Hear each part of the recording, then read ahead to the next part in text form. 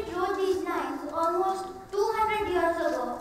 Did he know that he was predicting the future of so many people? We are taught in school that almost 2/3 of the Earth's surface is covered with water.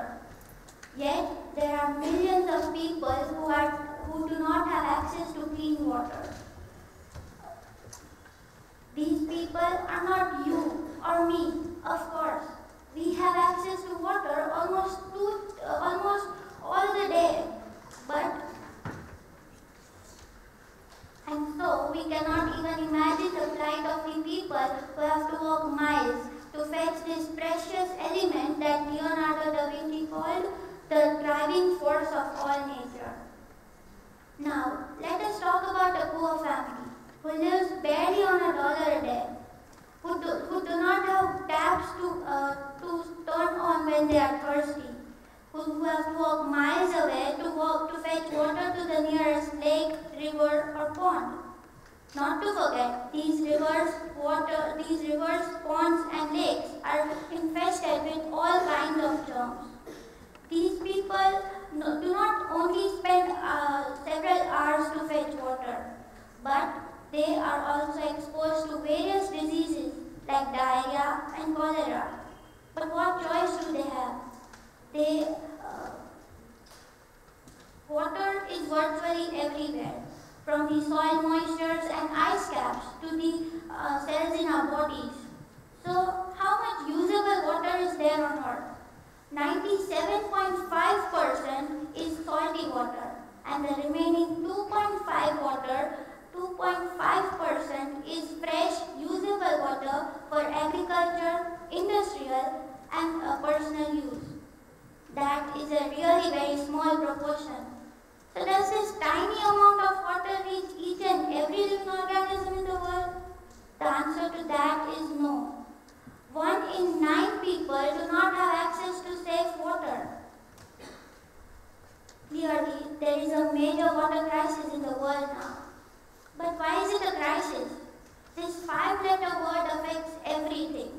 It affects women, children, poverty, health, education, and 844 million people do not have access to clean water.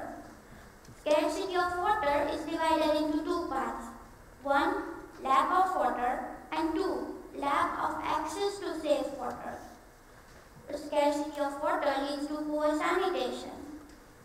People who do not have proper sanitation facilities go to the nearby rivers to relieve themselves.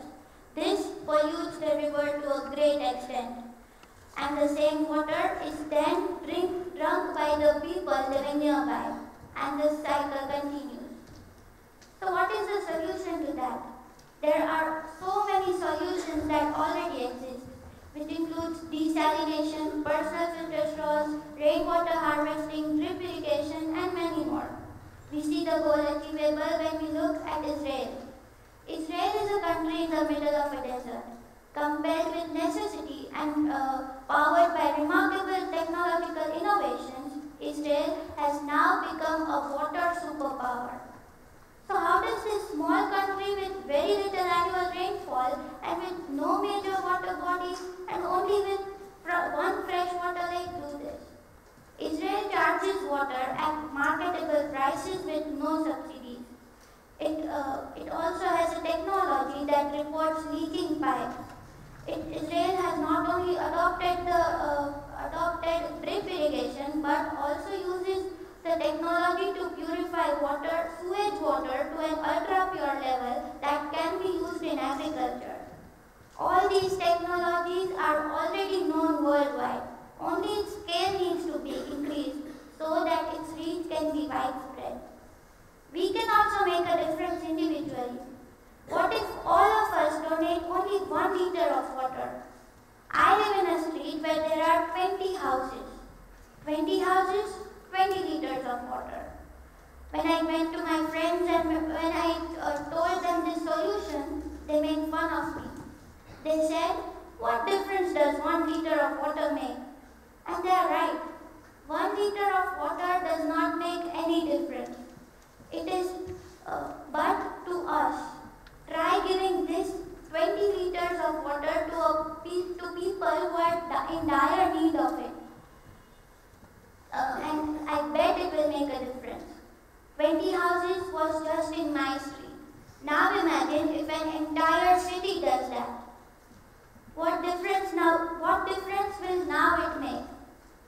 This may be a very small step for us individually, but it would be a giant leap for mankind.